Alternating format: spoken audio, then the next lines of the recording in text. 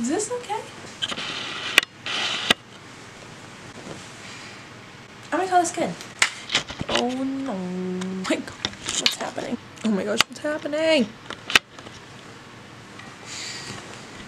Ah. Okay, you're okay. Yeah, you're okay. Okay. What's up, home slices? It's your girl Annie, and welcome back to my channel. If you're a new subscriber, welcome to my channel. Today, as you can see by my shirt, I don't know if you can see this at all, but it says the Midwest. Oh, there it is. So I'm going to be doing a video about some Midwestern stereotypes, and I'm going to talk about whether they are true or not. Because I'm from the Midwest. Right now I'm in Arizona, and I'm here for a semester, but I'm originally from Iowa, and so I'm very passionate about the Midwest. I was born and raised in Iowa, the heart of the Midwest, no big deal. This thing is shaking so much. I'm trying my best here, people. I'm trying my best. So basically I'm going to be looking online at some Midwestern stereotypes and clarifying whether or not they are true. So let's just get right into it, folks. These I'm reading off of a site called BuzzFeed. So very trusted source. If you haven't heard of BuzzFeed, highly recommend it for any essays you have, any scholarly assignments, or peer review articles that you need to find. BuzzFeed's your place. Let's get into this, peeps. Home slices, I love that. First one. The Midwest is just cornfields. So first of all, it is a lot of cornfields. That's kind of true. Especially Iowa, it's got a lot of corn, people. That's the truth. However, there are many pockets of the Midwest that are truly not cornfields. I mean, let me just throw out Chicago, the third biggest city in the United States. No cornfields there, sis. That's the tea. Yeah, we've got quite a few pockets of metropolitan area throughout all the states in the Midwest. That's a hyperbolic statement to say that all of the Midwest is cornfields. But a lot of it is. The Midwest is boring. That's a pretty blanket statement. My thing is you have to kind of just make your own fun. That's sort of the whole reason I started this vlog channel. Yeah, that's just kind of a dumb statement. I'm not really going to talk about that. Parks, there's lakes, there's cities. There's not like the ocean, but other than that, and there's not really mountains. So we don't have like two of the big hitters, I guess. But we have some really good lakes. And lakes are fun, so cowabunga, baby. No one in the Midwest has dreams. They're content to stay in their small towns forever.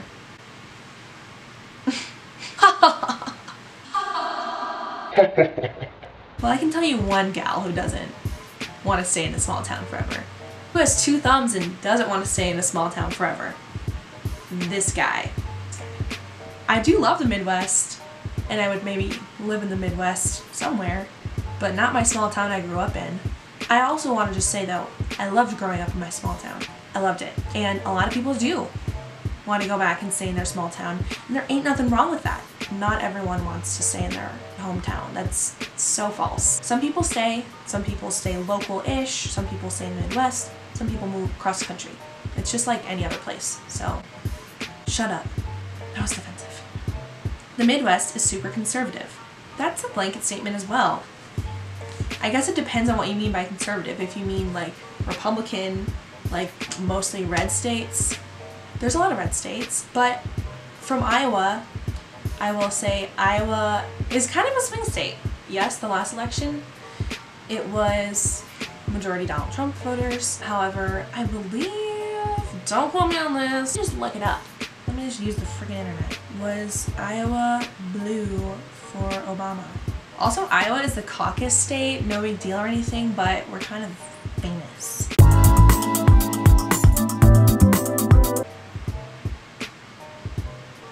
Yeah. We voted for Obama in 2012. That's just Iowa. Also, Iowa, again, another Iowa thing, was the third state to legalize gay marriage. I'm not trying to spew my political views, because I'm not going to do that on the tube. Just that state that the Midwest is conservative is false. But I will say there's a lot of conservative people as far as just lifestyle goes. Simple, conservative, don't want to shake the grains, Midwesterners party in barns on the reg. That's just straight up true. I can't even debunk that. I mean, it's not the only parties that are in the Midwest, but I would say it is on the reg that people party in barns. All Midwest food is fried, then dipped in ranch. Again, a hyperbolic statement. Not all of our food is like that.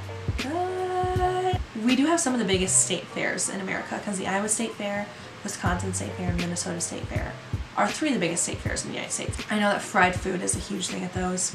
And ranch, I'm just speaking from my perspective, I will put ranch on anything.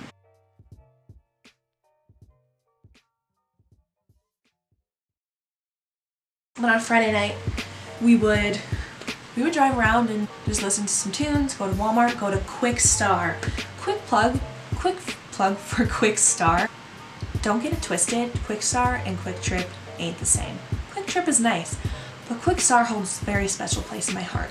I love Quick Star, honestly, with every ounce of my being. And I know that sounds dramatic, but I really do love that place. They have the best iced coffee for a freaking $1. It doesn't get any better than that. The best vibes. So if Quick Star wants to sponsor me, that'd be great. That's the thing I miss most about my hometown whenever I'm away, is Quick Star. Well, in my family, people in the Midwest are too friendly. Emphasis on the two. I would say, just based on the places I've traveled and being in Arizona for a while, Midwesterners are the nicest I've ever encountered. Not saying like people in Arizona or other places are mean, but there's just something about Midwesterners, like, I don't want to say charm, easygoingness. You know, they just kind of don't give a frick sometimes. So it's like, hey, you walk into Walmart and there's somebody greeting you in Walmart. And I think that's the case everywhere. Comment down below. In your states, do you have a greeter when you walk into Walmart? Like, there's always an old person sitting in a chair right when you walk into Walmart that says, hi, welcome to Walmart. That's their job. Okay, people in the Midwest drive tractors around everywhere. Again, hyperbolic statement. But my school, my hometown, did have a drive your tractor to school day. It was during our like FFA appreciation week. FFA is Future Farmers of America as a club.